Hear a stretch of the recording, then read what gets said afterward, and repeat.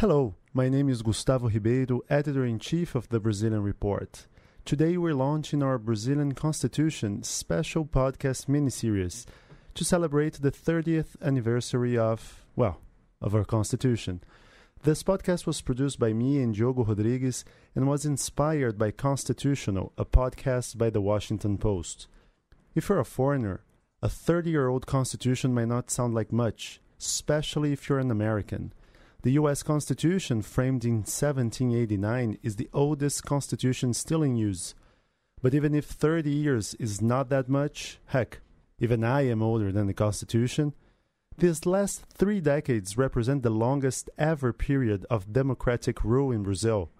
Since breaking from Portugal in 1822 and until 1888, Brazil has had 7 constitutions, each with an average lifespan of around 27 years.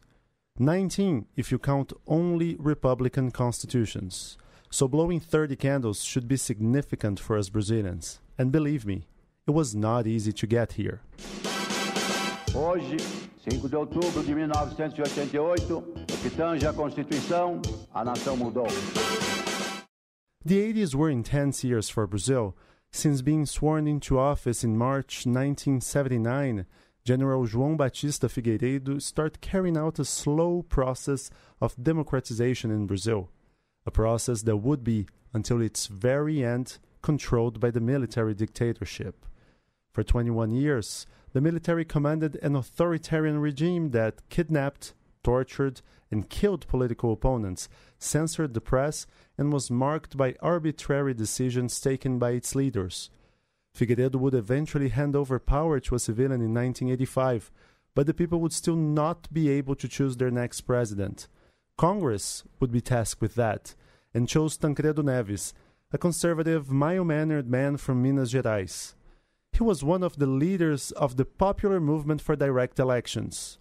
While the people didn't choose Tancredo, it almost felt as it had. Vim para promover as mudanças políticas, mudanças econômicas, mudanças sociais. That's him addressing Congress in 1985 and promising social, economic, political change.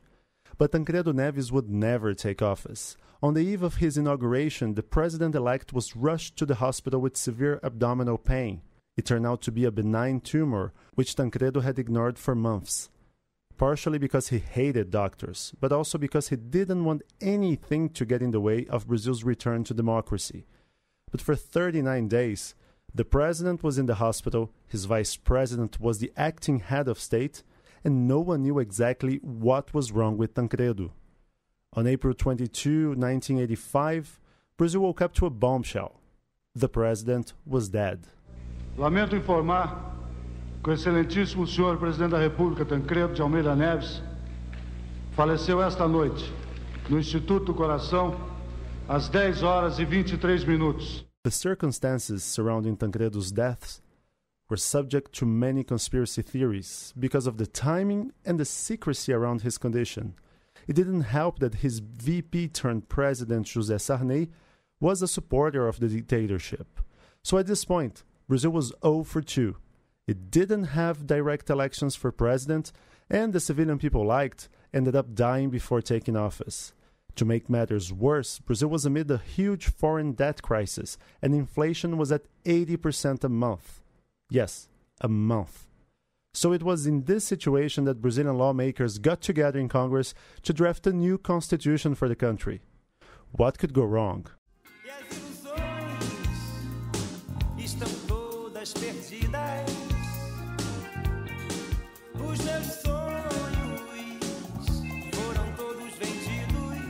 Four months into taking office, then President José Sarney sent a bill to Congress to create a National Constituent Assembly, which would be formed by the lawmakers elected in 1986.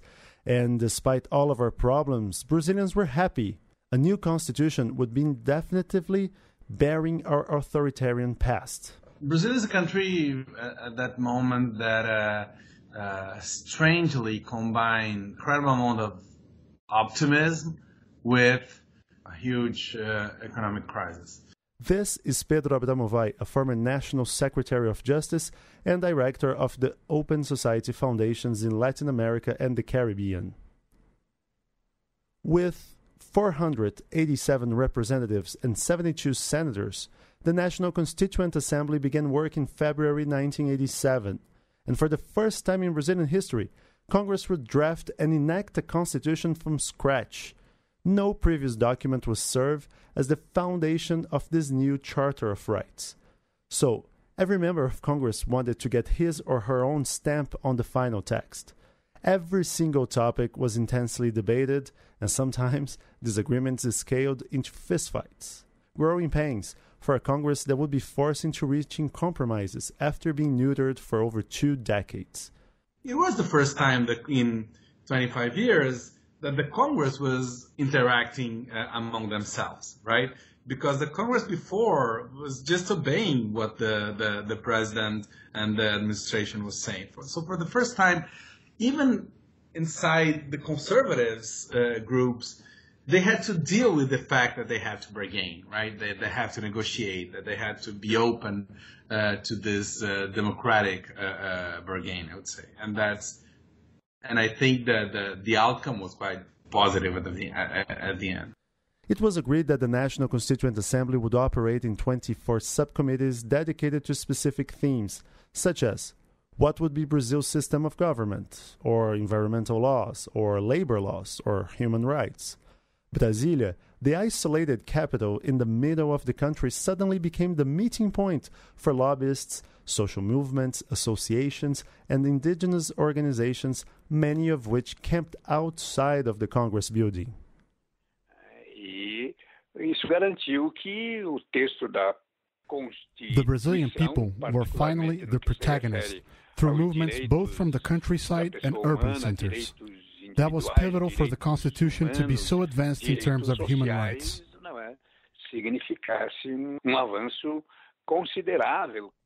In order to pressure lawmakers into voting for more labor rights, unions played a pivotal role. They spread billboards around the country with photos of the members of Congress who had voted against workers' demands. In each state, voters were aware of what their representatives were doing. This oversight was key for the approval of such fundamental rights as the right to strike, the reduction of the working week from 48 to 44 hours, and paid vacations. After all, 1988 was an election year, and no one running for office wanted to be seen as a member of the same old establishment. But popular participation did not come only in the form of pressure from the outside. Brazilians were invited to send suggestions of what should be in the new constitution, and they responded to that invitation. Congress sent forms to post office across the country, which anyone could fill out and send to lawmakers, telling them what they thought was important to include in the Constitution.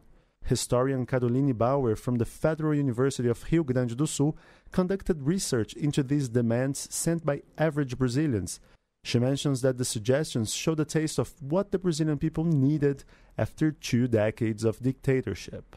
People ask for something, for basic things, not suggestions of articles or something about the constitutional law, but something about education, about health, about housing, about the experience of the state-sponsored terrorism during the dictatorship, about torture, about hunger, about a lot of problems that people experienced during the dictatorship. A total of 122 popular amendment bills were registered in Congress, signed by over 15 million people. It's not an overstatement to say that Brazil's 1988 constitution was not made only by experts or by political elites. It was also written by regular citizens. The new Charter of Rights brought real revolutions in terms of healthcare, pensions, welfare, and human rights. We will talk more extensively about them in the 3rd episode of this podcast. The Constitution also changed what family means in Brazil.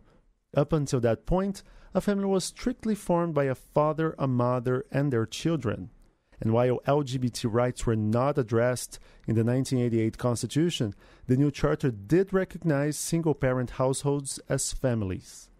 At every turn, we see negotiation and consensus. Pedro Abramovay recalls one iconic example. For the first time, the Brazilian Constitution allows saying all power comes from the people and recognize that people could exert it directly, right? So and this is not like just a symbolic change, because the Constitution for the first time recognized a lot of direct democracy mechanism and participatory democracy mechanism in itself. And that piece was included on a bargain between like the left and the Constitution and the right, in order to include God at the preamble of the Constitution. So you're going to include direct democracy there, but okay, so we're going to maintain God in the preamble. So this kind of bargain was done all the time.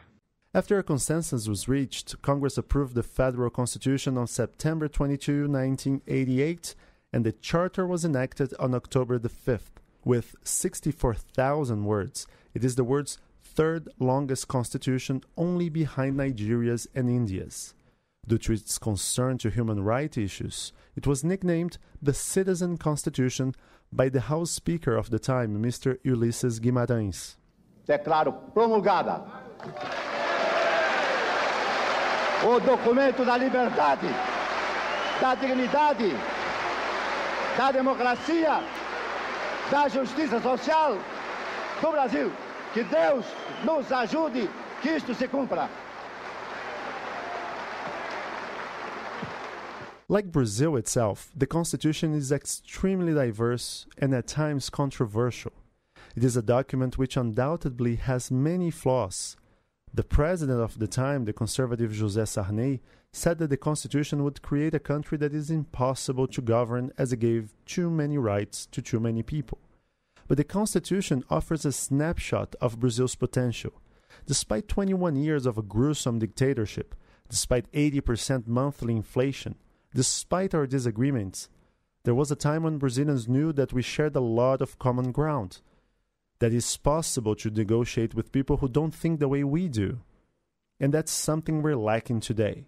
So, more than the specific articles in that text, the Constitution reminds us of the ideals we once shared as a nation, and they are pretty awesome ideals. We shouldn't lose sight of them.